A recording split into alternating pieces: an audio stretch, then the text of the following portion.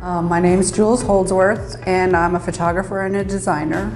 I work for several businesses here in Santa Cruz and several individuals and nonprofits.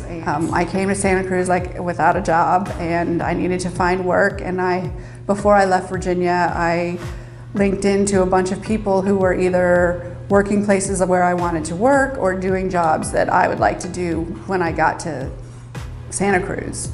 For 15 years, I was art director for the Southside Sentinel, a small newspaper on the Chesapeake Bay.